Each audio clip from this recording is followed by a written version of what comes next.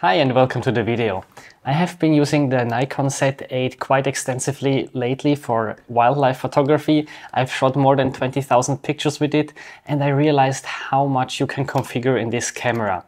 And I think that some settings are really important that you understand how to work and then modify them accordingly. So in this video I want to show you the most important settings that I changed on this camera, and then also talk a bit about the button and dials customization that you can do. Of course here there is no right or wrong.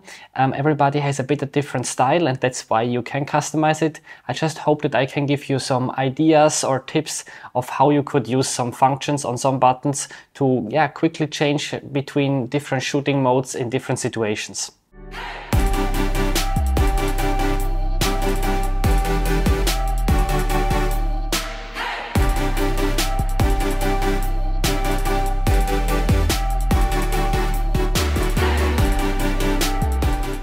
I just performed a factory reset on the Z8, so the settings that you see now will be the same as if you just get the camera new.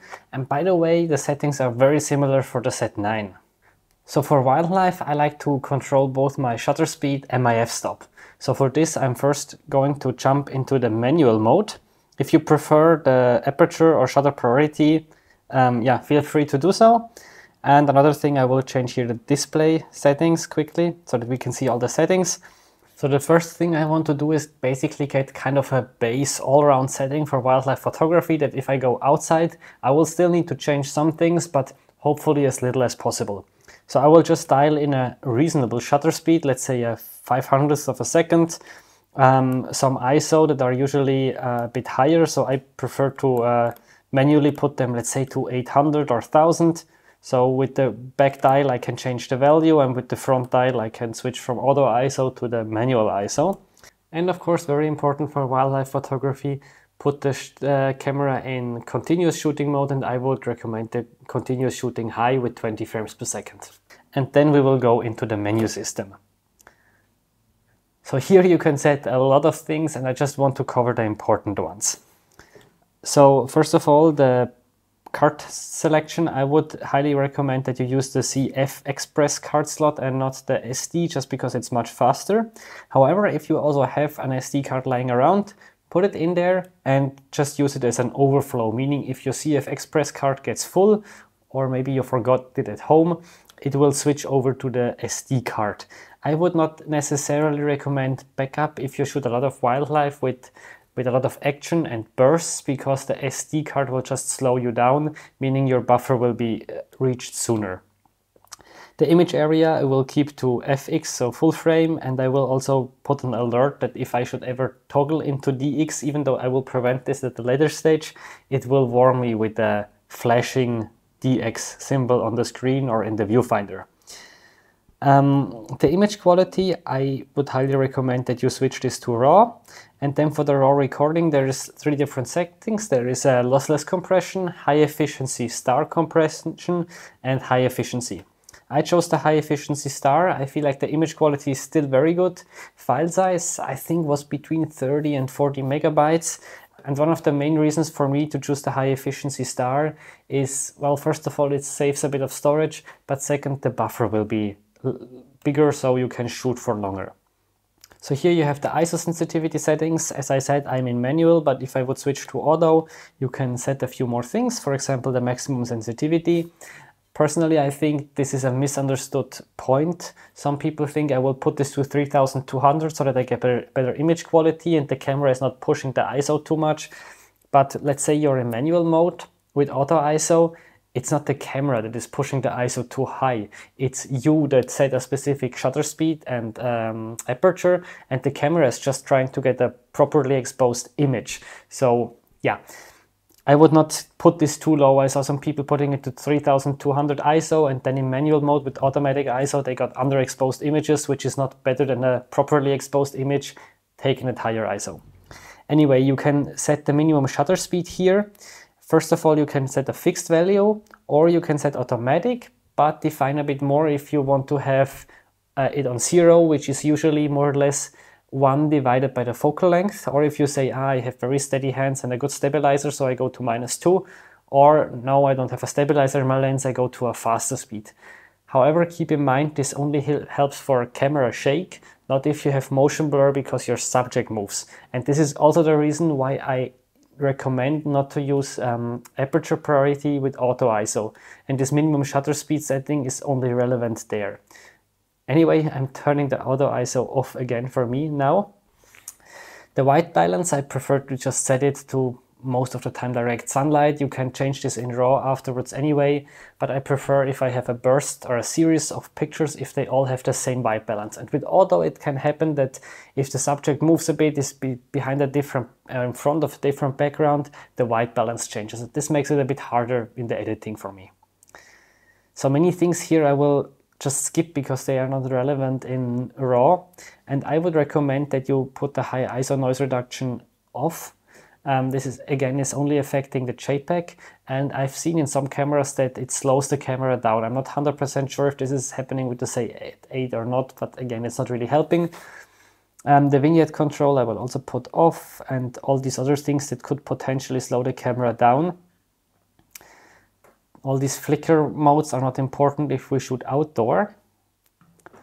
And now it gets more interesting. The focus mode I would obviously put to continuous autofocus, AFC, so that the camera is always readjusting the focus. The AF area I always set depending on the scene, but as a standard I usually choose the wide AF area C2, and here I can actually customize this even more. So for the wide area C2 I decided to go for a really big one, so something like this. The wide area C1 I chose to have it a bit smaller, something like this. So usually I start with C2, so I will keep it here. AF subject detection options, you can put this on auto if you shoot sometimes people, sometimes animals, sometimes vehicles.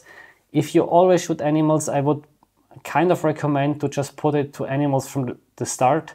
I think it's just faster and more reliable. I will put the VR on, but I will put it to normal mode and not to sports mode. This corresponds to the mode 1 that you have on Canon and Sigma, and I think Tamron and many other manufacturers. Okay, that was it here. For video, I will skip this for now because the Z8 and the Z9 are extremely capable video cameras. I think maybe the best hybrid cameras on the market right now. So that's a whole topic for itself. If you're interested in this, let me know in the comments and I will make a setup guide just for video. But for now, let's go to the custom settings menu. So first of all, you have different custom setting banks. You saw maybe in the beginning, you also had shooting banks in the first menu. So in each bank, you can store all the custom settings with specific parameters. And this could be interesting, I think, if you shoot completely different subjects, for example, landscapes and animals. Or if you want to shoot maybe birds and sports photography or whatever. And the settings vary a lot. Or I think it can also be important or interesting if you share the camera with somebody else, like your partner. For me, I will usually always keep the A and then just make small adjustments in one or two of the settings depending on the scene. That being said, let's start with the focus one, I think the most important. First, there is the AFC priority selection. So this basically determines if you are tracking a bird in flight or anything that moves. Do you want that the camera just continues to shoot with 20 frames per second even though it has no focus confirmation? Or do you want that the camera waits with taking the picture until it has a confirmation of focus? So I think both have ups and downs. If for you capturing the moment is more important than a sharp picture, go for release. If you say you don't want to go through too many blurry pictures, then put it to focus. But be aware that maybe you will miss some pictures that are ever so slightly out of focus, or the camera just didn't get a confirmation even though the bird was actually sharp. So I go for a middle thing here and put focus to and release. I didn't have the impression that the camera was slowed down much in this way. For AFS, I'm not using this for birds, but if I would do a landscape shot or something, I would highly recommend this is on focus because they usually just take one or two pictures, so you want that they are really sharp and you can usually wait more. Focus tracking with log on. Here with the first parameter, you can basically say if, let's say you lose your subject for a second, it goes out of the focus area that you have selected, or another subject is entering in this focus area. What should the camera do? Should it stay with the original subject and ignore the new subject, or should it switch to the new subject? I want to illustrate this with this video. So we have a bird flying, he's passing behind a tree, and as you can see, the camera sticks with the bird and is not jumping to the tree. To achieve this, we need to change this blocked shot AF response to a value more to the right, so a more delayed response, and here I put 4. I made quite good experiences with this. The second thing is the subject motion. Is it a static or erratic motion? Here it's important to know it's not about the speed of the subject. So it's not like I have a fast flying bird. Even a flying bird can be very steady if it just flies in a constant speed through the picture. Erratic would be if it changes the direction very quickly, or if it's starting or stopping, so the change of speed. And usually I keep it on steady. I make quite good experiences. I think this is the best setting for just normal flying birds. For starting or landing birds, maybe I would put it erratic depending on the size of the bird. But even there, I took pictures of some stills that were starting. And as you can see in the clip, the camera was still tracking it perfectly, even though I had it on the steady one. But this is definitely a setting I would change from time to time. With the focus points used, you can decide if you want to be able to select all the focus points or just every second autofocus point. With the second setting, it feels more like a DSLR, I would say, so the autofocus point selection jumps a bit. With the first one, it's more continuous. I keep it on all points. I'm still fast enough with this and I prefer this smooth movement. However, it's important to note, even if you put alternating points, the camera is still using all of the AF points in subject detection and subject tracking. It's just the points that are selectable by you. Store points by orientation is a very cool setting, I think, and I will try to give you an example. So if you look at me, my head is in the center of the image on the top, so top center. So you have the autofocus point here. Now if you would switch the camera into the vertical shooting position, the autofocus point would be on the left of the image or on the right, depending on which direction you move the camera. So not on my head anymore. And with store points by orientation, I can specify that I have a different autofocus point for vertical and for horizontal position. So I put this for autofocus point. You could even say that you want to have different areas, but usually I want to kind of keep the same area. So either a single point or a larger area, but the position of this area or point should be different for vertical and horizontal. AF activation, I have this on shutter and AF on. If you prefer back button autofocus, you need to put this on AF on only. However, I'm still kind of using a back button autofocus, but not exclusively. I will show you this in a minute. The focus point persistence, I keep it on auto. And this basically says if you are in a large zone and you have an autofocus point and then you switch to 3D tracking, should it pick up where you left with the large zone, if this makes sense? And for me, yes, I usually want to have this. The next option lets me limit the autofocus area mode. And I actually limited this a bit that I can toggle faster between the remaining ones. So on the Z8, I found that the single point AF is actually quite a small area. So I actually didn't need the pinpoint AF so far. So I deactivated this. I'm actually deactivating the dynamic AF areas. I personally have not used them for my type of shooting, but this might depend on your subjects, your style and your lens. And I also deactivated the wide area AFL, so I have remaining the wide area AFS, C1, C2. The 3D tracking I'm also deactivating because I will afterwards assign this to a specific function button. With focus mode restriction, you can actually say that it should only stay in continuous autofocus and you cannot accidentally switch to AFS. I actually did this for me because I'm only shooting wildlife with this lens. The focus point wraparound lets you, basically if you move the autofocus point to one edge of the frame and you go further, should it reappear on the other side or not? I put this to off. Focus point display, I put that it should switch to green if the subject is in focus in AFC. This just helps me a bit to better understand if the camera actually grabbed to the subject and thinks it's in focus or not. And you can change the color of the 3D tracking. I changed this depending on the subject. So in backlit, I found that red is not necessarily the best option. So I usually kept it in wide. I found this worked quite fine for me, but depends on your background and subject. With the focus point selection speed, you can decide how quickly you can move around the focus point with a joystick. For me, normal was quite fine. And with manual focus ring in AF mode, you can if you have this on, you can always kind of grab the manual focus ring and change the focus manually. I found this very useful if the camera was stuck on the background. Just be aware if you're on a beanbag, this could also mean that you can accidentally move the focus without wanting to. Okay, this was autofocus. This was a big topic. The exposure should be a bit quicker. I will leave many things here on standard. One thing I will change is keep exposure when f-stop changes. This is quite useful if you have a variable f-stop lens, where let's say you start at 200mm with f5, and at 600mm you have f6.3. So this means you lose some light if you zoom in, and then the camera will automatically increase either shutter speed or ISO. Decrease shutter speed, or increase the ISO. And here I would recommend to go with the ISO, because usually you put the shutter speed where it is for a reason. So I put this to ISO. Also quite handy with the 600mm f4 here. If I switch in the extender, I lose one stop of light, so the camera increases the ISO by one stop. I will skip the next two options. The power off delay, I usually just increase it a bit because it annoys me if the camera goes off too quickly. However, this might cause your battery to drain a bit quicker, so be aware of this. The continuous shooting speed, I have the high speed still at 20 frames per second, the low at 5, but I'm usually always at 20.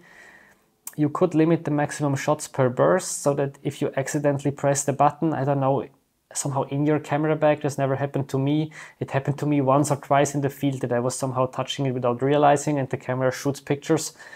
You could limit this, but the maximum limit is 200, and if you have fighting birds, 200 frames, it's 10 seconds. I think I already had one or two occasions where I shot more than this, and then it's super annoying if the camera stops shooting.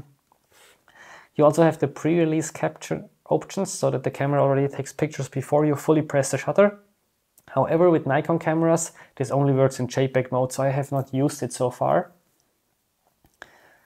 You can limit the selectable image area. I actually did this so that I only have FX and no crop mode, because I prefer to crop on the computer. If I do so, it gives me more flexibility. I will skip a lot here. You can customize your viewfinder or shooting display, but I will also skip this. I put the high FPS viewfinder display on. Again, might drain the battery a bit faster, but I think it just helps if you want to follow your subject very quickly. The flash is not really important for me. And here the custom shooting controls, so the button layout. This is a very big one. So here it's really, there's no right or wrong. It's just these settings work quite well for me. You need to figure out if they work for you as well or not. So on the FN1 button, for me, I put the star light. I need to find it. So this basically simulates an optical viewfinder. And this can be very useful in backlit situation or when you want to shoot some low key. So in every situation where you have an underexposed image and you don't see it very well, the camera might have trouble focusing, you can put the starlight, you have a brighter image. Just keep in mind that what you see is not what you will get. So usually I set the exposure in the normal view, then I switch to starlight, and then from time to time I switch back to the normal one just to quickly see if the exposure is still fine. If we go one to the right, there is the FN2 button. I use this to switch to like a saved shooting mode. So usually I have a specific settings. Let's say I'm shooting stationary birds with 1/500th of a second and I see a bird is taking off. Here I can preset a shooting function that is targeted specifically for flying birds. It could also be for panning shots or whatever. I will just show you quickly here for flying birds. I will go put it to manual. Oh, and I need to specify with the tick if I want to override this setting or keep the one I have.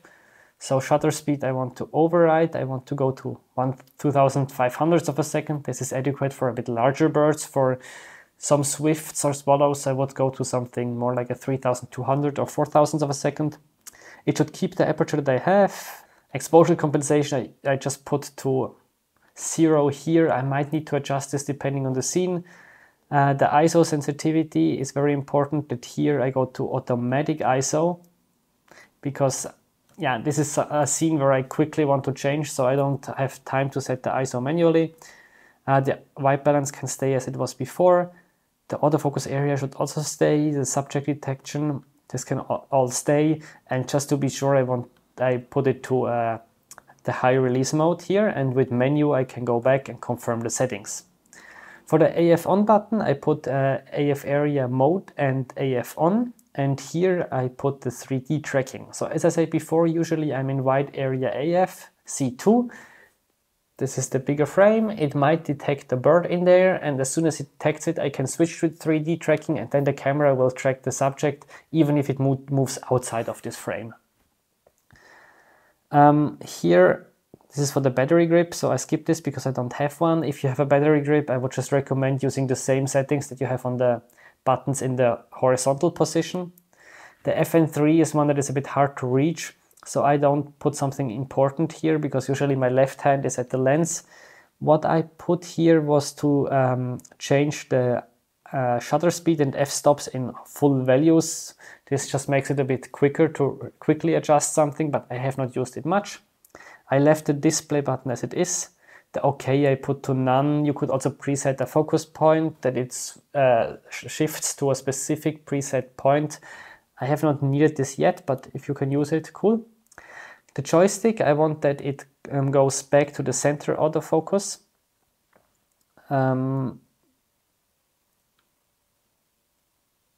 Select center focus point. And again, for the battery grip, I would also put it to the same. I keep the exposure compensation. And here the movie function, I actually reprogrammed that with this I can change the autofocus area.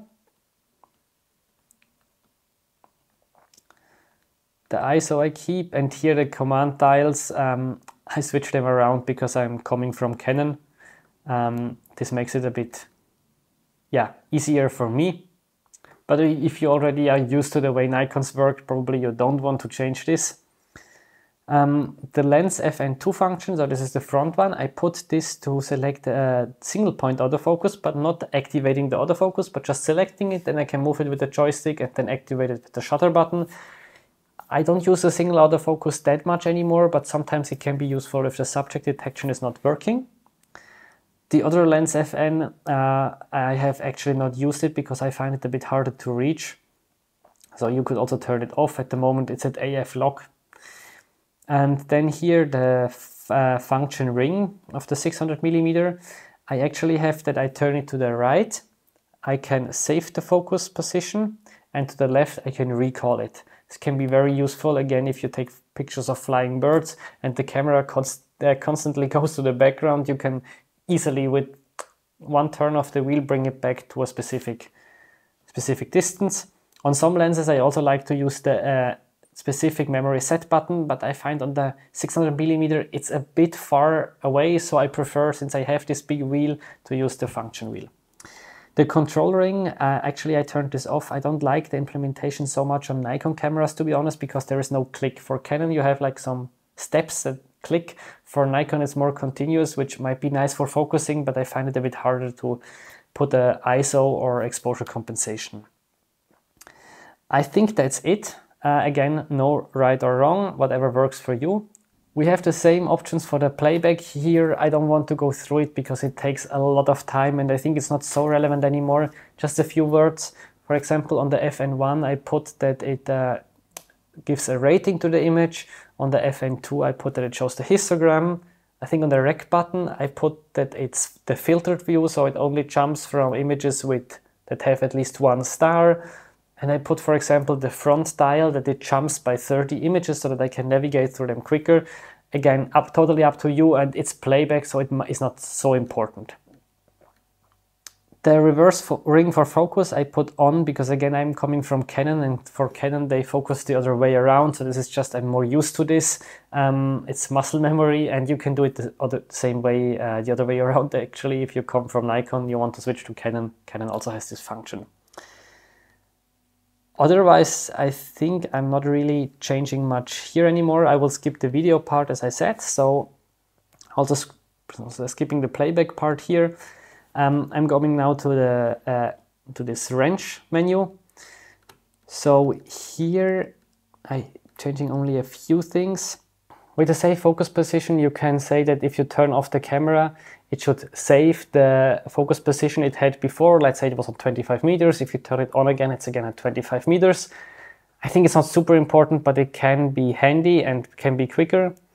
The sensor shield behavior power off. I would really put this at the shield closes for dust protection.